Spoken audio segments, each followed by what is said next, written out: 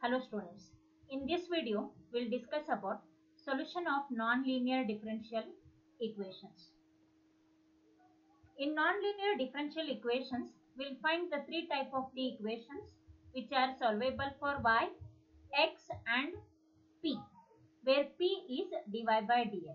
So this given differential equation, what we see here, it is an equation which is solvable for p. We note that this is a quadratic equation in terms of p.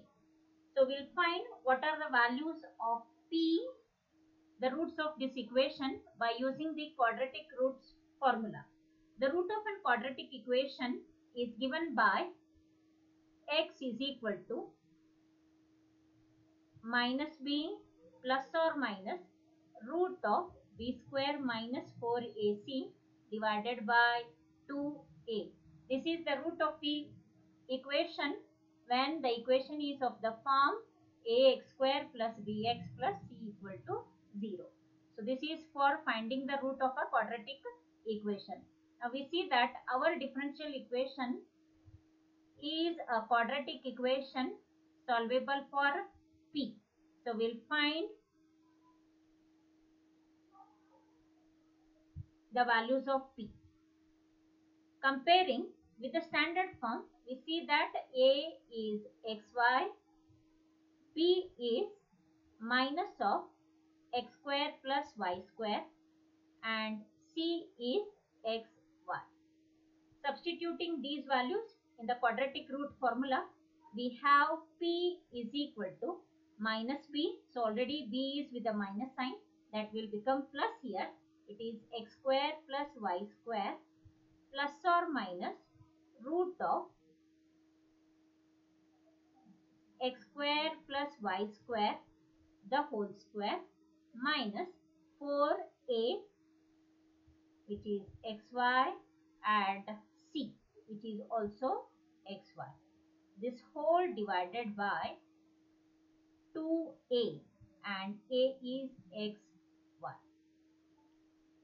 On simplifying, it is x square plus y square plus or minus root of, expand this a plus by using a plus b the whole square formula.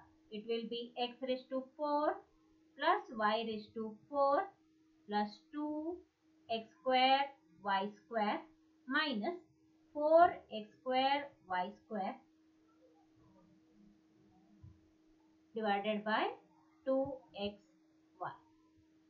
We see that under the square root, it is x raised to 4 plus y raised to 4, 2x square y square minus 4x square y square will become minus 2x square y square. So p is equal to x square plus y square plus or minus, under the square root we have x raised to 4 plus y raised to 4 minus 2x square y square divided by 2xy.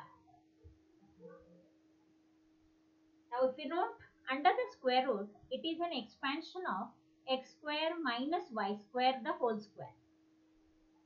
The term under the square root, we can write it as x square plus y square plus or minus. So this is the expansion of x square minus y square the whole square divided by 2xy. Now the square root get cancelled. We have x square plus y square plus or minus x square minus y square divided by 2xy. Now the possibly the values of p are, it is x square plus y square, take it with the plus sign, x square minus y square divided by 2xy, and the another value of p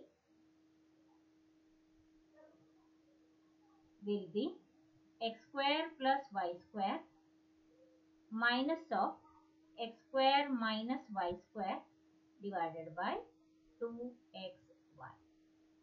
So note that in the first term y square get cancelled. In the second term the x square get cancelled with the multiplication of that minus sign. So here when we multiply with the y square, it will become 2y square by 2xy. Here it will become 2x square by 2xy.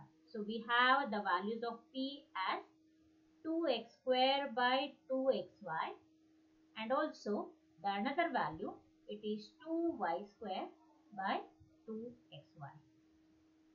On simplification, the 2x get cancelled. Here the 2y get cancelled. So we have p is equal to x by y, and here it is p is equal to y by. P means that it is dy by dx. So dy by dx is equal to x by y, and here it is dy by dx is equal to y by x.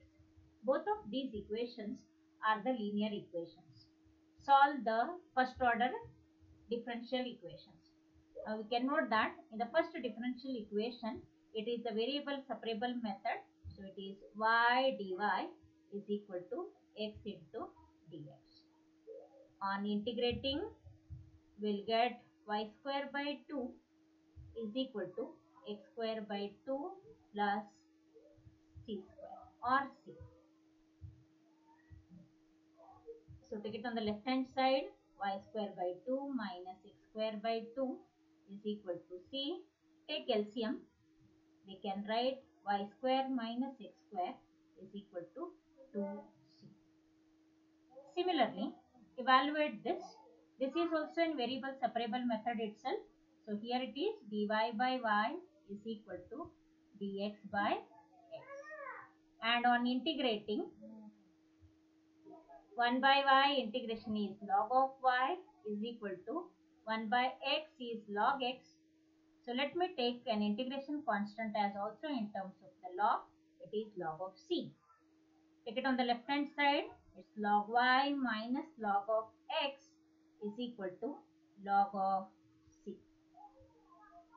Log of a minus log b is log of a by b. So this we can write it as log of y by x is equal to log of c. On cancelling log both sides, we have, so let me take this as c2, and here it is as c1. So the solution is c2. So the general solution of the equations which are solvable for p, if I take this as the solution u and here it is the solution v, then the general solution will be phi of uv is equal to 0. On substituting the values of u and v for this problem, the general solution is y square minus x square comma y by x is equal to 0. So this is the general solution of the given problem. Thanks for